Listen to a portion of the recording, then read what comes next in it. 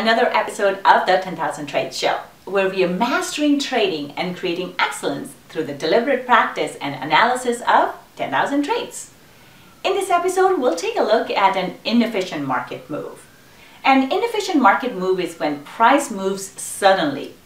Usually, this type of a move is not sustainable, and we generally see the price move back to the level that it was trading from. So let's go on to the charts and we'll take a look at how to identify an inefficient market move, what exactly makes an inefficient market move, and how do we take the trade, when to enter the trade, where to place our stop loss, and as always, where to exit the trade with a profit.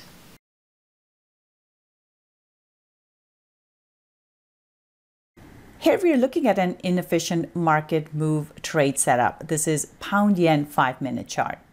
An inefficient market move is when price moves very quickly, and usually the move is a result of a comment that comes out on the news wires, or it could just be rumors going on around in the market, and it creates market sentiment which drives the price up really, really fast. In cases like this, the price does not tend to stay up very long. Usually it retraces back all the way before it starts in the new direction that it wants to go in or continue on in the previous direction. So basically what we're looking to do is we're looking to identify this type of a fast, rapid rise or drop in price, and we are trying to trade it in the opposite direction. So it's very important that we wait for price to give us an entry first. So here we need to make sure that price hits a resistance point. In this case, we have the 20 level here, and then we also have the pivot point R1 level. And we see that after a long period of time, price is still not able to break the resistance to the upside. It's not able to hold, so it's not able to go higher. And instead, we see that the price just closes below this R1 level, and we get a solid candle close here. That's a red solid bearish candle close. Once we start to see that the price is holding the resistance level, we can enter the trade short. In this case, our stop would go above the high, and we're looking for this move to get retraced here.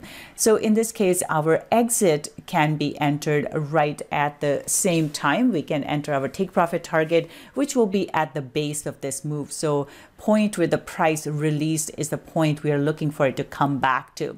So we enter the trade short, and our exit, our take profit target, can go just above where the price released from, and we set our target and we wait for the price to come back. And we do want to exit the price here. We do want to exit the trade here, because as we can see, price can just go back and continue in the direction that it was going in prior to this inefficient move. So it's very important that we exit the trade. And if we see that the price hasn't quite, let's say this was lower and the price hadn't quite hit our target, but it starts to go sideways, it's best to exit the trade then as well. So just to recap here, an inefficient market move is when price moves in one direction very, very quickly, and usually it's the result of a rumor or a comment that came out on the news feed. So in this case, we saw that there were some comments around Brexit.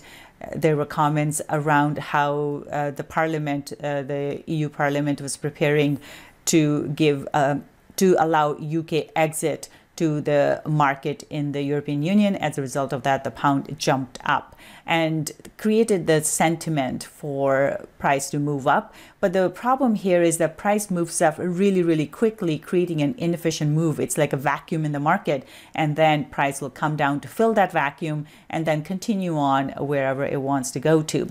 So in this case, first we are looking for this inefficient move. Then we want to make sure that the price fails to break above the high. So we have to make sure price is making lower high and it fails to break above the high. If price breaks this high, then there is no setup, or the setup has failed and we cannot be in that trade. It's best to exit the trade.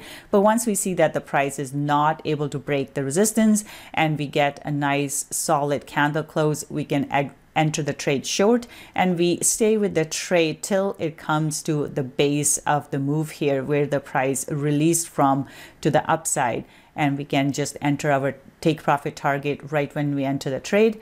In this case, from entry to exit here, we got 33 pips in the move. So our profit is 33 pips or $330 if trading one standard lot. If you'd like to learn more profitable Forex trading strategies like this one, I invite you to visit my course at tradingwithvenus.com/Forex course. In the course, I will show you how to read the candlesticks and different chart patterns. We'll do a deep dive into technical analysis, and I will show you how to read the charts properly, what trade setups you're looking for, and how do we trade these setups properly. I will also show you what are the important fundamental things that you need to pay attention to, how the different fundamental factors drive market price. I will also share with you the trading strategies that I personally use that I have found to be the most profitable. We'll also talk about trade management and how to manage your account and manage your risk so that you become a profitable trader. I will also show you tons of examples that you can go and check out so that you are able to see these trades set up in the live markets as well. As a bonus, you will get access to my pivot point indicator. If you have watched any of my videos, you know I really love trading the pivot points, so you will receive that as a special bonus.